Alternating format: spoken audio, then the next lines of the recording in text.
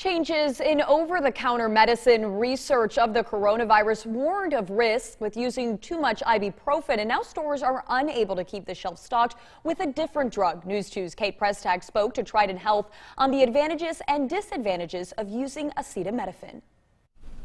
In the times of the coronavirus, many are making the switch from ibuprofen daily to acetaminophen, but doctors say they're not interchangeable.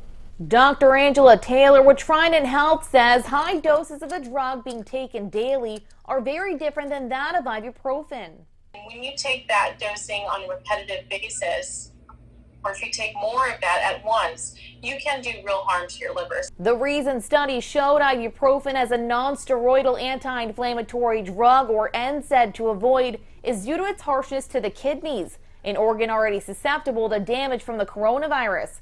But it's not the only over-the-counter to be wary of. Really, ibuprofen and any medications in that non-steroidal anti-inflammatory class can be hard on the kidneys, so that would include naproxen as well. Typically, those are the big ones over the counter. While aspirin is categorized as an NSAID, Dr. Taylor does not recommend ceasing your daily regimen. We'll do take aspirin on a regular basis for other medical problems, and I would ask not to stop that if you're worried about COVID. Dr. Taylor went on to note that similar to other drugs once deemed unsafe in the times of the coronavirus and then later deemed safe pending further research, ibuprofen could follow suit. But for now, it's best to stay clear. In Charleston, I'm Kate Prestag. Count on 2.